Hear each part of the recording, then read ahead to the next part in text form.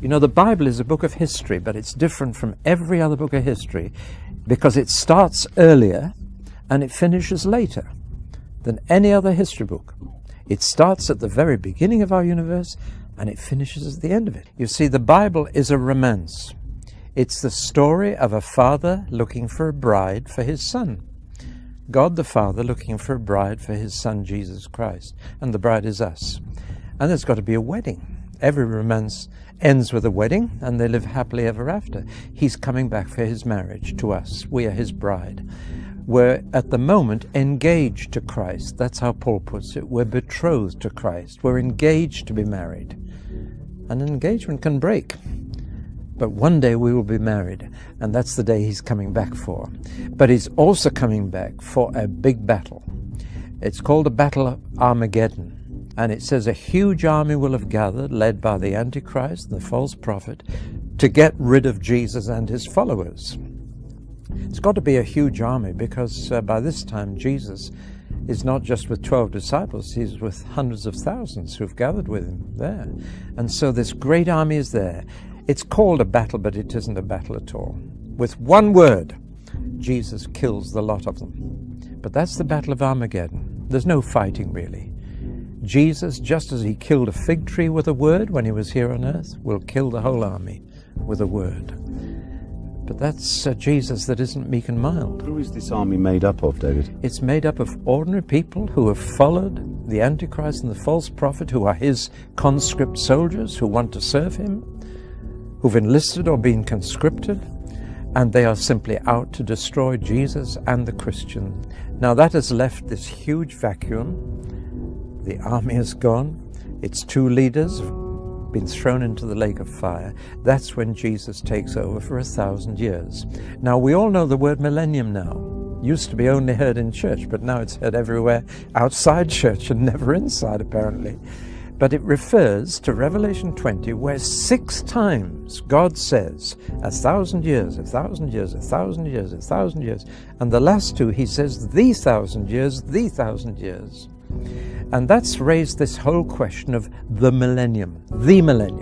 Not just the year 2000, but this 1,000 years that is mentioned 6 times in this single passage. And an awful lot of controversy has come about that. I'm sure you've heard of amillennial, premillennial, and postmillennial. A friend of mine was asked whether he was a pre or post-millennium, and he said that is a preposterous question. And a lot of modern Christians duck the issue altogether and just say, I'm pan-millennial, meaning everything will pan out all right in the end anyway. But that's ducking the scripture. Here is God telling us 6 different times about a period of 1,000 years. Even if that figure is symbolic, it refers to a length of time, a long period of time. So what happens during that time? And the answer clearly is that the saints are reigning with Jesus on earth. They are the government now. Christians who have prepared for that in their daily work are now taking over the world in the name of Jesus. And the world will finally be seen to what it can be like under good government. It's as if God doesn't want to destroy this world until he's shown us what it could have been like. A final demonstration of his rule, his kingdom, his reign on earth through his Son Jesus. Now the Bible is packed with promises of what can happen to this old earth under the right sort of government. It says that health will improve so much that anybody dying at 100 will be regarded as tragically premature. It means that we go back to the length of life there was in the days before Noah's flood, when Methuselah lived 960 odd years, that life will be healthier, longer. It says that life will be safer. It talks about children playing in the streets again, and old people walking the streets of the city without fear. Can you imagine that? And not only will health improve and longer life, there will be peace on earth. And that's very simple. There's a simple reason for that. Why is there not peace? Because there's not justice. And as long as there is injustice, there won't be peace anywhere. And this is the real problem in the world. Who settles disputes, and will they be accepted as just? I must tell you, David, I went to the United Nations headquarters in New York, and there were two things I wanted to see. One, outside the entrance, in a big lawn, is a huge lump of granite, and on it is half a verse of the Bible. It's always dangerous to quote a half a verse, or even a whole verse out of context, but there's half a verse. They shall beat their swords into plowshares and their spears into pruning hooks. Nation will not lift up sword against nation, neither shall they learn war any more. Now that's a quote from two prophets in the Old Testament, Isaiah and Micah. They both said the same thing. And the United Nations hopes that that's going to happen through the work of the United Nations. It never will. But they hope that one day multilateral disarmament will be a fact.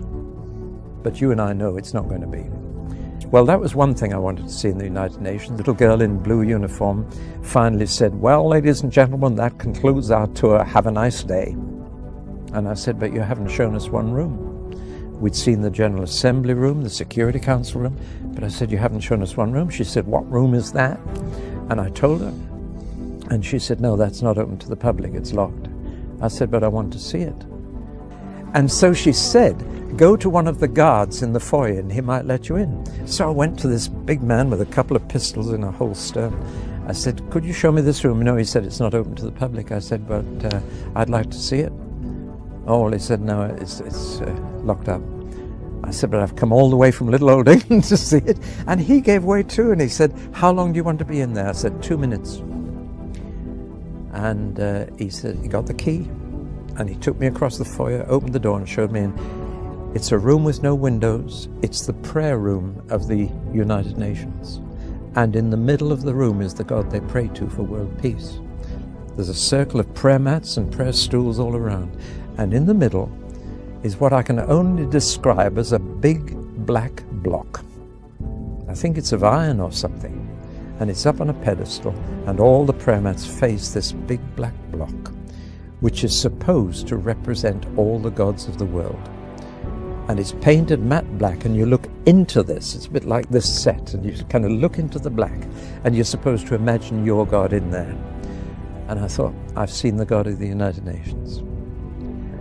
And I thought, half a verse of the Bible outside and a big black block they pray to inside.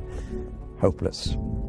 But the Bible promises that one day when the Lord reigns in Zion, He will settle the disputes among the nations, and they will multilateral disarmament. It has been said in various circles that the United Nations, of course, is the beginning of the one world government that will be put into place so that the Antichrist can actually rule. And you know, this week there's been a gathering of all the religions of the world in the United Nations in New York to bring it all together. It's happening right now.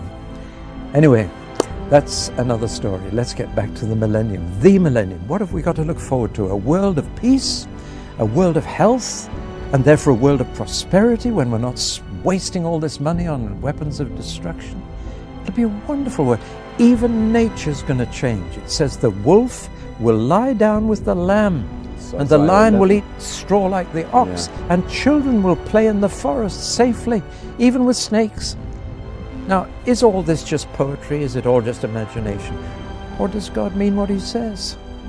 I believe that every promise in God's Word He will keep. He's kept so many so far. So here we have a transformed old earth. And you'd have thought that everybody would be thrilled to be in such a world, wouldn't you? But no. The most extraordinary thing in Revelation 20 is that God releases the devil at the end of the 1,000 years, allows him back into this world to do what? Within a very short time, he has thousands of people following him, wanting to get rid of this Christian government. Armageddon is not the last battle of history. There's another one. And we find at the end of 1,000 years of peace, prosperity, health, happiness, we find thousands marching with the devil to get rid of the Lord and His government. Jesus will make the laws and we will apply them. And people don't like that. When they want to do what they want, they don't like to be told not to. It's the initial reaction And here we have 1,000 years of peace, prosperity, health, all that we said we wanted. And people are ready to believe the lie of Satan. You'd be better off without this government. Don't let him tell you what not to do. Don't let him tell you not to take the fruit of the tree of knowledge. Do you see? It's the same old thing. So let's just very briefly just recap a little and see what's happening to Satan here. Now, Satan has been released for at the end of that 1,000 millennial years. Yes, he's been released. How long is he going to be released for? Until this final battle? It says he marches with an army that is as number as the sand of the seashore. And he marches on Jerusalem, the city Jesus loves, to get rid of the millennial government of Jesus. So this is the second time now. He's tried it the first time. Well, the Antichrist and the false prophet, but they're gone. They're in the lake of fire. But Satan was only locked up for that 1,000 years. So he comes back as another guy. He comes back and he leads an army to get rid of this Christian government. And he doesn't even get there. It says fire from heaven comes down and wipes them out. So there's no battle again. But this time it's not a word from Christ, it's fire from heaven that does it. What intrigues me about the whole thing is... Yeah, go on. I was just going to say, what intrigues me about the whole thing is the fact that Satan knows he's lost. I mean, the battle's over now. He knows that. Yeah. He's very, very well aware that the battle is over. And he actually knows what's going to happen because he believes this just the same as we do. You know? In fact, let's not kid ourselves. He knows it better than we ever would. So why is he even going to bother? What is the point of even bothering? Why did Hitler go on fighting to the last when he knew it was lost? It just staggers me. It's just sheer satanic determination to beat it to the last, to rebel to the last ditch. But I'm afraid now you've introduced a serious subject. Hope we don't finish on it, but we've got to introduce the subject of hell. God doesn't want anybody to go to hell. He prepared hell for the devil and all his angels, said Jesus, for the simple reason that, unlike us, angels are immortal. We are mortal. We die. But the angels were created immortal. And when the devil, who is simply an angel who didn't want to live in God's kingdom, rebelled against it and took with him 1/3 of the angels that God had created. 1/3. It's there in the book of Revelation, chapter 12 again. And he rebelled, took them. We call them demons now, but they're simply bad angels, rebellious angels. Here they are, immortal angels who've been in heaven and still chosen. We don't want to live under God's rule. What is God to do with immortal people? He has to prepare a place for them as well. Just as he's preparing a place for us, he had to prepare a place for them to shut them out of the new universe so they'd never get into it again. And hell is the place that Jesus prepared for the devil and all his angels. The trouble is that if we share their rebellious attitude and refuse to live in God's kingdom and under his rule, we share their fate. And it is tragic to read in Revelation 21 that the cowardly, the unfaithful, the immoral, the liars, their lot is in the lake of fire, the very place where the Antichrist, the false prophet, and Satan are now. So what is he to do now? There's only one thing to do to hold the day of judgment, and that follows immediately. When he divides the human race right down the middle, even families down the middle, between those who want to live under his rule and those who don't. Or to put it in simple language, those who want to live in the kingdom of God and those who don't. And we're talking again about the people that are obviously left on the earth, and we're not talking about the saints here. We're talking about everybody now, because it says at that point everybody is raised from the dead to face judgment. The Christians have had their resurrection and their new body 1,000 years earlier. Everybody else at that point comes to life. It even says, and the sea will give up the dead in it. So all those who went down with the Titanic will come back at that point, and many more. and all the dead, great and small, now stand to be judged. Does your life and what you have done on earth reveal that you want to live God's way, or that you want to live your own way? And God has kept a record of my whole life. The only things not in that record are what He's forgiven. And then it's wiped out of the record. But you know, if God simply presented me with a book with everything I've done and said, even just everything I've said, I'd be damned, and I couldn't argue with it. I'd say, you're just, Lord, I'm not fit to live in your new universe. I belong to an old polluted world, inside as well as outside. But there's another book going to be opened on that day. It's called the Book of Life. And it's a book about Jesus, and it's His life. And that's the only book that would pass on that day. The amazing thing is that if I have been faithful to Jesus and stayed with Him through thick and thin, my name is in His book, and I'm under His name. And I tell you, on that last day, that's the book I want to be in. Amen. But it's those who overcome who keep their names in that book. And that's the serious thing. Now we come to the really good news. A recycled universe. This old earth is not our permanent home. We have a new earth and a new space around it. Totally new. And a voice from heaven says, behold.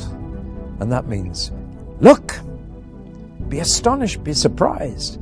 In Welsh, look you! It's an astonishing word saying, just look at this, look at this. Behold, I am making everything new. Not just people, everything new.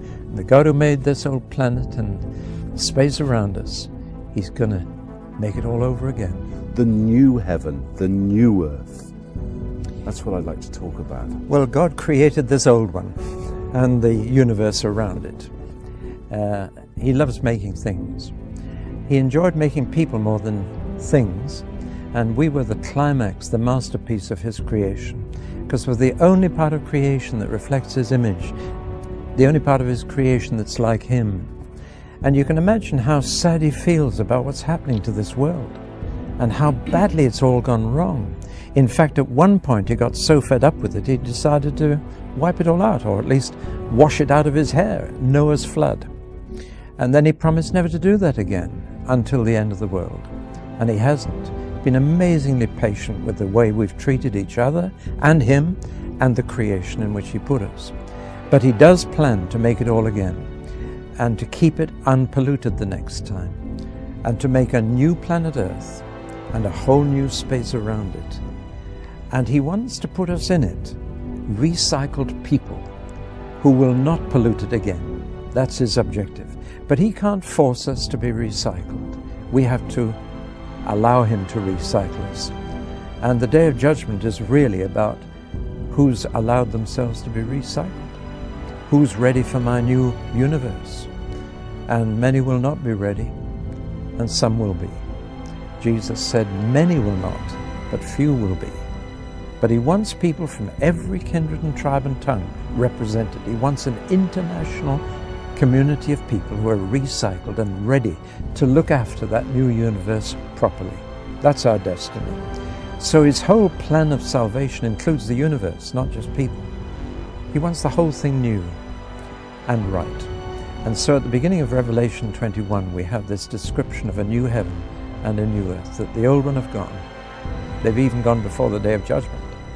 But now is a new one being made again. And people who have allowed themselves to be recycled by Christ are going to be in it.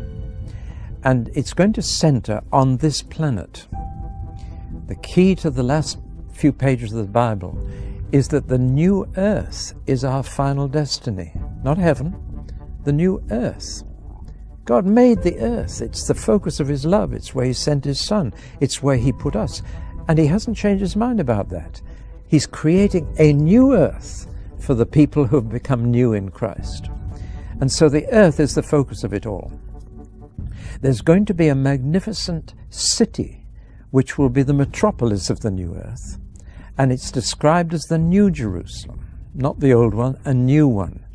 Talk about men building a city out in space. This is exactly how it's described, that God has a city. He's the architect, he's the builder, he's building it up there, but he's going to send it down here and plant it here. And it's a big one. It would just fit inside the moon if the moon were hollow. It would stretch from Warsaw to Paris. Planted on, it's that big. And one of the things I'm fascinated to see is the architecture of it, because it will be human scale. I'm a bit of an architect in my spare time. I design churches and houses, but I've studied new cities like Brasilia in Brazil and Canberra in Australia. And it's interesting, when they've built these brand new cities, they've always dammed up a stream so they get a river running through the middle of it. That's straight from the Bible, actually. The New Jerusalem has a river running right through the middle. But he sees, John sees, lying in prison, he's getting all these visions and seeing the future. He sees the New Jerusalem come down out of heaven. What a privilege to be it's actually seeing it all. Coming to earth, and he sees the huge dimensions of it, 1,500 miles cubed. And how the divine architect can make that human scale so that it feels like home. Yeah. That's the biggest problem of architects with new cities. How to keep it human scale, with skyscrapers and huge buildings. How do you keep it to be a home for people? Yeah. And God will have solved it. I once said in a meeting, I'm dying to see how God solved that problem. And somebody said, you will, David, you will. Is this all to meaning do with you'll then, die to see it. Is this all to do then with, in my house there are many mansions? Yes. This is what Jesus is referring to. Jesus is even now getting it ready for you. Yeah. He said, I go to prepare a place for you. I hope it's not irreverent to say he seems to have gone back to carpentry. Because, you know, he spent 18 years on earth making doors and window frames and things. And now he's preparing a place for us, creating a new place. And it comes down to earth and is planted here, a city that is godlike. And the most amazing thing is that God himself moves in. At the end of the Bible, we don't go to heaven to be with God forever. He comes to earth to be with us forever. It's he who moves house. And this is why, again, the angel in Revelation 21 says, behold, look, the dwelling place of God is with men. And he's going to live with them. And they will be his people and he will be their God. Not, look, all the people are going to be with God. No, God is moving in with us. And that is amazing. It even says we shall see his face. The face of the Father will be as near as that. And Christ will be there too. In other words, we will be living with God on earth, and brand new earth. And of course, this is full cycle, because right at the beginning of the Bible, in the Garden of Eden, Adam heard the sound of God taking a walk in the evening in the garden. God was here then, the Father. Now, he hasn't been here since. He sent his Son here. He sent his Spirit here. But God stayed away from this old polluted world. At the end of the Bible, in the new earth with new people, recycled people in a recycled planet Earth, he comes and lives with his people there. And that's our destiny. And no sun. No sun. So it must be the radiance of God that keeps Absolutely, it alive. because God is light. Yeah. And wherever he is, it's just glorious light, no shadows, no darkness at all. And so when God is there, then just a blaze of light, pure light. We're not discussing academic things here. We're discussing my future, your future, the future of our world. Our heritage. So it does matter. Yeah. Let's pray. Amen. Father, we've been talking in your presence, and you've heard every word that's been said. Yes, Jesus. I pray now that if I've said anything that isn't your truth, will you please blot it out from our memories before it does any damage. But if I've been speaking your truth, will you please confirm it by your Holy Spirit, so that people will know it's not from me, it's from you, it's from your word. Pray that you'll help them to search your word and see if these things are true. Thank you, Lord, that the truth sets us free. I want to thank you, Father, that you've prepared things for us, wonderful things that nobody has seen or heard or even imagined, but you've prepared them for those who love you. and those who are faithful to you. Thank you for sending the Lord Jesus to make all this possible. Our imagination has been stretched so far, but Lord, one day we'll understand it all. Until we do, help us to trust you. Even when the times get bad, when things get worse, may we just go on trusting you, knowing that you've got good things ahead for us. Especially I pray for people who've got a wrong fear of the trouble, but don't fear you as they should. Lord, may the fear of the Lord, which is the beginning of wisdom, the fear of judgment, help to keep us straight and keep us on that narrow way that leads to life. So thank you, Lord, for this opportunity to talk together. And we give you all the glory and the thanks. In Jesus' name, amen.